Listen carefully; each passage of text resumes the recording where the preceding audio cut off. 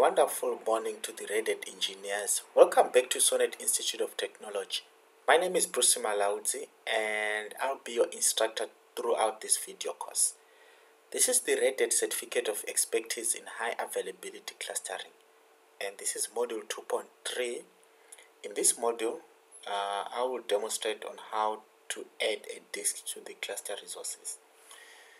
Please note that in this configuration, you can do it on either of the cluster nodes, but not on both machines. So I will do this on server 1, preferably. So please note as well that it is advisable and recommended to use UUID instead of the absolute path to the block device. And in the previous module, I showed you where to get the UUID from. So to create or to add the resources, you use the command PCS, shoot the other node in the head, which is abbreviated as Stoneth, then with the keyword create. After configuring, you need to verify your changes. You use the command PCS, Stoneth, and the keyword show. So let's get to the topology and see what we have. Back in JNS3, these are the two cluster nodes we have, server 1 and server 2. This particular demonstration or configuration needs us to perform only on one of the nodes, but not both. So I will go to server 1 and do the process.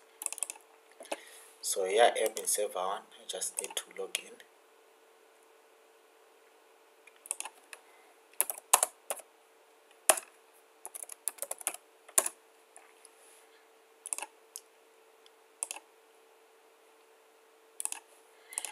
Okay, so earlier on we did verify that we do not have resources configured. So that will be systemctl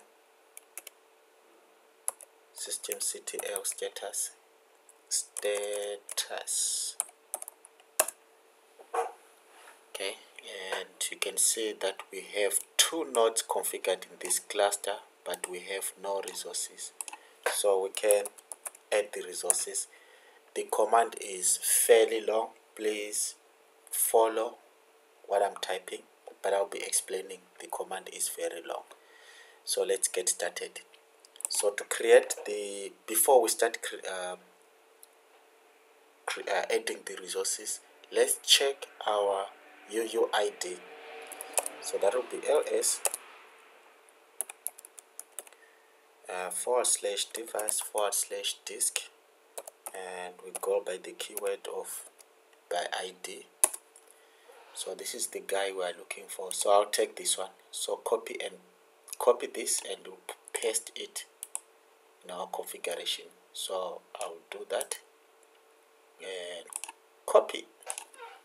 Alright, so once I have that copied into my buffer memory, I can start typing the commands and then I'll paste it when I get to the line where I need to paste it. So the command is PCS, shoot the other node in the head, create, I will say SCSI. Alright, I'll say SCSI _ fencing device.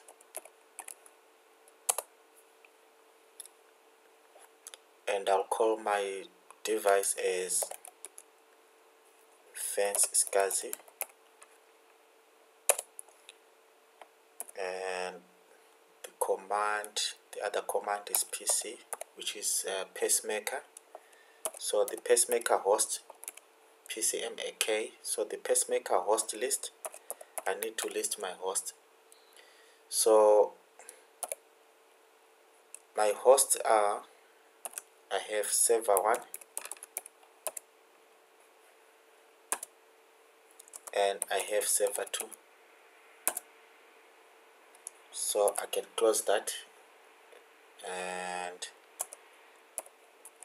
my pacemaker, monitor,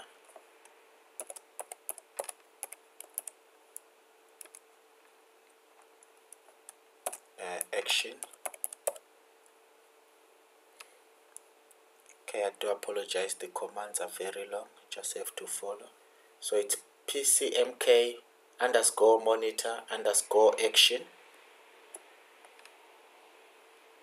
The action equals to it's metadata.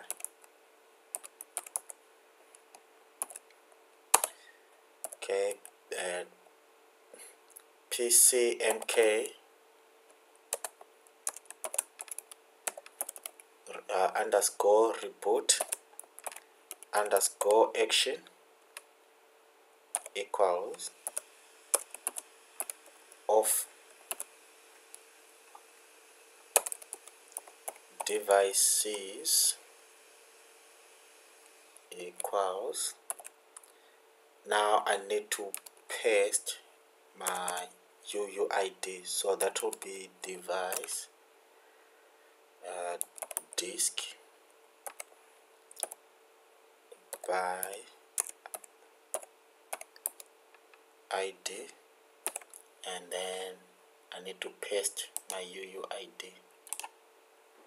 Okay, and close that. Then I go meta provides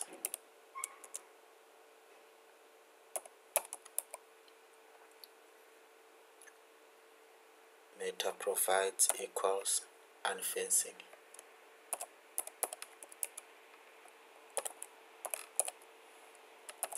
Alright, so the command is complete. Let's go through it again. So the command is PCS shoot the other node in the head, create. So I'm instructing to create a fencing device. So I named this device fencing. You can name it your way. You can name it maybe Apache or something, or cluster data, or whatever you can name it. And then the next thing, I'm instructing a pacemaker to list the hosts which are involved in this cluster. So these are the hosts. I have server 1 and server 2.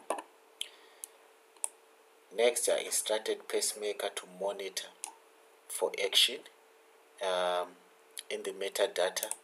So the action reboot, I switch it off, as you can see here. And then I instruct pacemaker is to use this block device. So I copied the UUID and pasted it here. And then I'm instructing pacemaker to provide unfencing as well if the device fails. So I can press enter now. Okay, it's not complaining. So now we need to verify our changes. So the command is PCS Stoneth show. So our facing device is named as fence SCSI. So you can name it whatever name you like to name it, and then the status started means it's online. And if I do the command PCS status, you can see that I now have one resource which we just added. Earlier on we had 0 resources, so which means our configurations were successful. And you can see that our cluster is still online right here. The cluster is online, and we also have our cluster nodes online. So basically this is how you add the resource to the cluster. And remember, you only do this configuration on one of the cluster members. You don't do on both, you don't do on all, but you only do on one.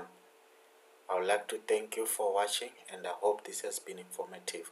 I will see you in the next video when we proceed with the Apache configuration. Goodbye for now.